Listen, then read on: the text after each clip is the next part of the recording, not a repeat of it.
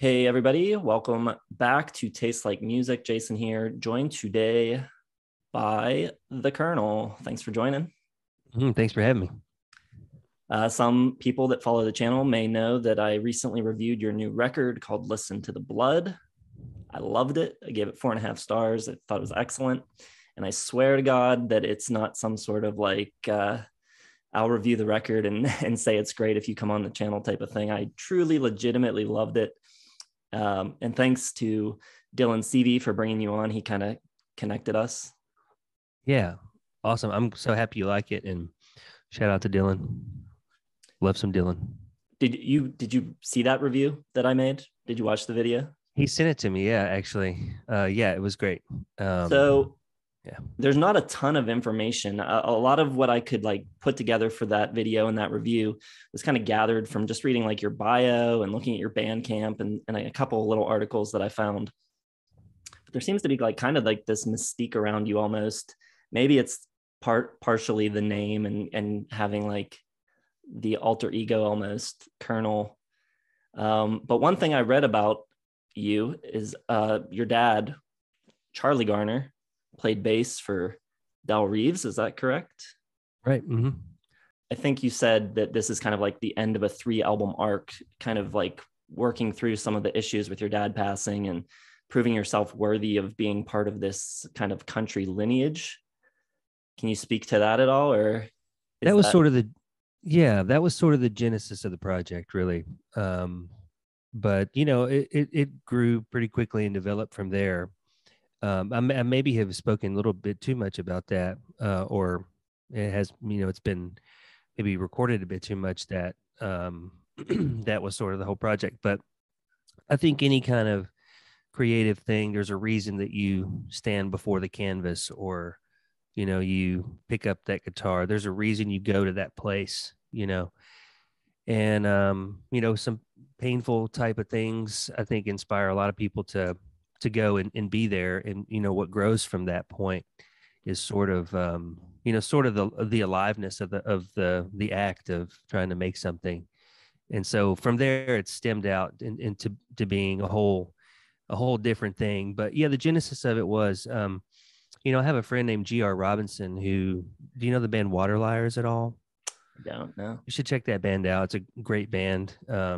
But he had a project that he told me about one time called Funerale. Is a band that he started this band right after his dad had died. And that was probably 3 or 4 years before, maybe even longer than that, before I started this, when he told me about that. And it was just always kind of in my head, and when my dad died, it kind of became the thing that put me before the canvas. But Interesting. Cool. So I also read that you kind of plan to bury the suit that you wear. Is that going to happen? Has it already happened? no, it hasn't happened. And you speak about the mystique part of it.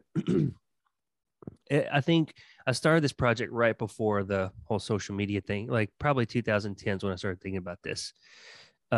Way before, basically having a music career meant, tending, gardening your Instagram account every day and making sure you're doing it the right way so that you have your best foot forward. So, I mean, the farther we've gone into now, it's like everyone wants to know everything. They want to know what color socks you wear every day, which I get that. It's like I've scoured the internet for David Bowie interviews and things. And all the people that I love, and tried to find the most unique thing where they said something that no one else knew about. And so I get that impulse, but a lot of this project was, yeah, it had more to do with the project than it had to do with me trying to say, hey, here's my full name, here's my date of birth, here's my driver's license number, my name is Joseph, here we go. It didn't have really anything to do with that.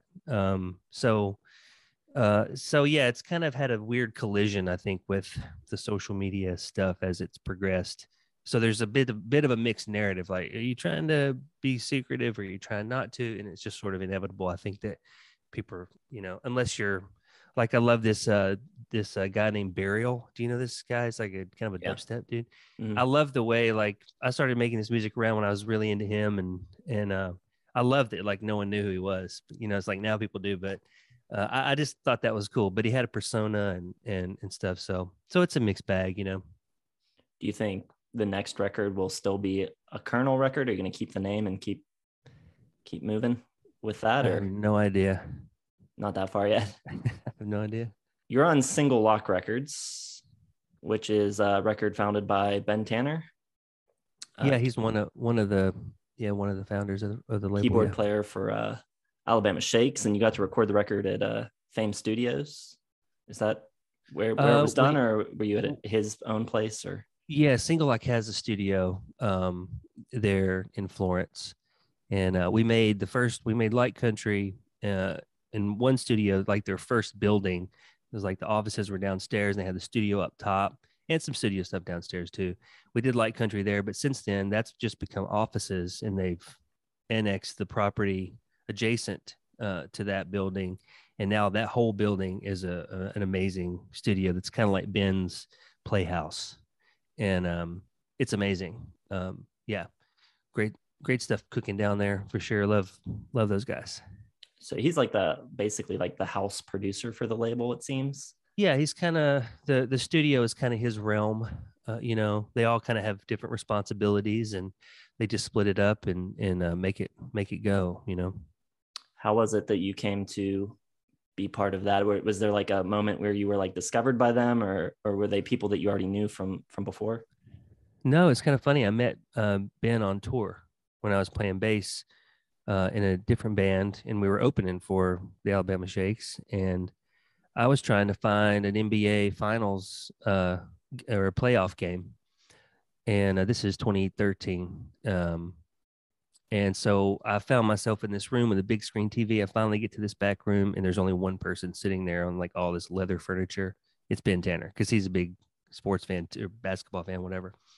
So I just sat down and we just started. Hey, I'm Joe. Hey, I'm Ben. You know, Yeah, yeah. and we started just talking trash to each other about the ball game because he was pulling for the Heat, and I'm like, come on, man, don't pull for the Heat. And so we just kind of became friends through that tour, you know, and just met Cool. on the road, and it kind of stemmed from there. And that was around the time they were starting the label, so they were just kind of starting to talk about bands. And I said, well, I got this thing I do on the side, and he said, send me some demos. And so I sent him over, and he said, let's do a record. I said, cool, that sounds great. Cool. Yeah. So it's been a while since Light Country. Was most of the material kind of conceived pre-pandemic, or is this newer material that you wrote during? Like, is this a pandemic record at all, or is this just kind of more Like in terms songs? of the actual songs that came, like when they came out and stuff. Yeah, there were a couple of the songs on the record that I had before for sure, and some that weren't really polished off, you know. And then there's a couple that I did sort of, yeah, during that time. Most of it was done during the pandemic time, but I had written a few of the songs.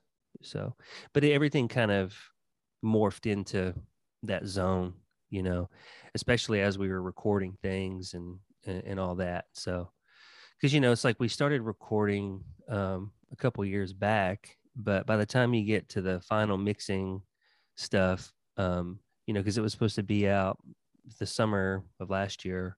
I think it could have been the year before. I don't even remember. So a lot of it, you know, we recorded, started mixing it, and it just kind of sat dormant there for a while during the pandemic. And Mm-hmm. then we finally, you know, found time to get back to work on it and finish it up and stuff. So yeah, it's kind of a both situation, you know.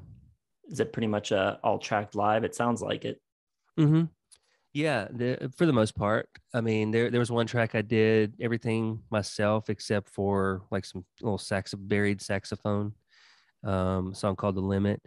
But everything else, yeah, we live tracked it and you know did some stuff in post, obviously. But yeah, it's I mean, you know, with this record, with this project, it's so much about four guys or four people just getting up on a stage, plugging in and just singing for an hour, you know. Yeah, yeah. That's where all the music comes from. It's all kind of meant to be experienced in that space. And so to me, recording it, you know, it's more, I guess, it's just more true to what the project is. It would be fun to, you know, do some Build a Bear recordings with some of those songs, but and which is what we did with that the song The Limit. But yeah, it's fun to record with other folks and just get in the studio, you know, and mess around. So you already kind of answered mentioning Bowie and Burial. One of my other questions was are you like a live and breathe country music guy? But you seem to have much more diverse taste than that. Are there like any certain records that were like at the forefront of your mind when making this record, or is it just kind of the result of everything that you listen to? I mean, there were definitely reference points along the way, especially just song to song. Um, like with a song like "You Do You," uh, it was like all that Christopherson, Stephen Bruton recordings, like Border Lord. Um, you know, those that like that song sonically, like "Getting By High and Strange," a song like that was a or like Jerry Reed's cover of Folsom Prison Blues. There's like a crazy guitar solo on that song, and it's just I mean, he was one of my favorite musicians ever, Jerry Reed, but the solo on that song is just bananas. And so there are definitely reference points, you know, that come up for every song, especially when you're mixing. It's like, well, what should this can sound like any color on the spectrum. You know, what color do you want it to be? You know, Yeah. it's kind of what's fun about recording, and also, you know, it really makes you commit to things, and which is fun too, because you end up committing on the fly, you know, and sort of in the moment. So you kind of get what you get in those moments, and you record those moments, and then that's what everyone gets to hear is your interpretation of the song. But there are really 1,000 different ways to interpret every song. So yeah, it's kind of what's fun about recording. You kind of record that time that you're there and doing that with those people and that time that they're living in at the same moment. So it's kind of a bonding thing, Right. you know, Yeah. especially with people that you travel with, which this band was a tour band, you know. So yeah, Yeah. It sounds like the musicians on the record feel very natural playing together. It's like the chemistry's there, I think, on the record, which makes a big difference. yeah, it's cool to hear it that would come through or could potentially come through because it's true.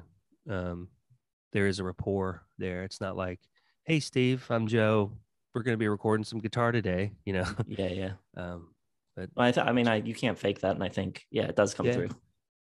yeah. If nothing else, I mean, it's good to have that aspect of things when you're recording. So one of our most common commenters on our channel, her name's Roxanne, and she knows a ton of music. And after my review of your record, she brought up a record, and I'm just curious if you have even heard it or are aware of it. She compared your record to a 1972 record by Skip Batton called Skip. I don't know No, I if don't know you that. know who Skip Batton is. He was in the Byrds during kind of a weird period or like later period from like Untitled. He was in the Byrds for like 3 records, has some solo records. Clarence White on guitar on this record. Oh, sweet. Then it's going to be good then. She said that you came closer to his record Skip than anyone else. So Well, if I'd heard it, you know, I probably would never have started, never would have written any of these songs and just been a banker or yeah, something, you know. So thank God I high didn't hear praise from her.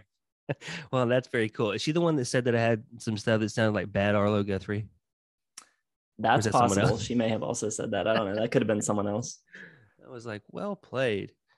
Well, that's cool. Yeah, no, I'll have to check that out. I'm not familiar with that record. Last thing I just want to talk briefly about is your thoughts on just the state of country music in general. And I'm wondering if you find it challenging to even convince fans that aren't just like pure country fans to give your music a shot, because I feel like certain subgenres of country music have kind of permeated mainstream music so much that people don't even realize what country music is anymore. Well, it's kind of like, what is country music? You know, Yeah. you ask 2 different people, you get 2 different answers. You ask 100 different people, you're going to get more than two. You know, and plus, it's like I don't really think about that ever. I don't really think about, you know, it's almost like that's a good question for, not that it's a bad question. It's just I don't ever think about it. But someone who maybe someone like you, who is kind of you've got your eyes out for music and how this compares to that, and you kind of have a base from which to pull, that kind of information. I don't necessarily do that. I kind of just do what I do for my reasons, and I think that's, I don't know. There's a lot of different ways to do everything, but I would tend to listen to someone who's more doing something like that. The people that I've always been drawn to musically are people who are doing that rather than going, what I'm going to do. I'm going to make a statement about, the genres of music, and what's true about, I mean, a lot of people do that with country, real country, not real country, For sure. but country is, I think that there's a whole podcast right there. You could talk about what is country, Yeah. because to me, it sets my mind off on 15 different dirt roads and which directions they go. And that's a whole hour podcast right there, Yeah. Yeah. but I don't know, man. I mean, it's nice when people like what you do. And, but what I'm doing doesn't really have any bearing, or people listening to it doesn't have any bearing really on what I'm doing. It'd be nice if a million people a day gave me $1, but Yeah. if they don't, is it going to change what I'm doing? No, it's not. It's, so you kind of have to suffer and succeed along with the project, whatever it's doing. But at least from the perspective of where I'm coming from, now when I'm done with this, maybe I'll, start writing, trying to get in there and write some Nashville pop country stuff. So if you're listening out there and you've had a number one hit, you just send me an email and we'll get to talking. So Thanks for doing this. Appreciate it. Hopefully some more people will check out the record if they haven't already from the first review. Well, man, listen, I really appreciate you doing the review, and it's always scary when someone says, "Hey, check this out." Someone wrote wrote something. It's like, okay, take a deep breath. What's this going to be like? It was really, really refreshing to hear you talk about it and feel like you really understand, like, what I'm doing and where I'm coming from, and to hear you speak positively about it was really great. And thanks for doing what you do. Because I think it does take people out there, saying, "Hey, I like this, listen to this," to even make the whole thing work. I mean, it's all just hanging by very thin thread at the moment, Yeah. So it's incredibly helpful what you're doing. And so I hope you're aware of that, when you're thank you for saying that. That's doing cool. this kind of stuff, you're increasing the possibility that this music can continue, and it helps a lot. Thanks for saying that. That's awesome. Yeah, good songs, good playing. What more do you need? I mean, killing it. Well, thanks, man. I appreciate it. Sure do. All right, everybody. Hit the like button, subscribe, all that good stuff. Facebook, Twitter, Instagram, Patreon, merch, all in the description. Thanks again to the Kernal. We'll see you in the next one.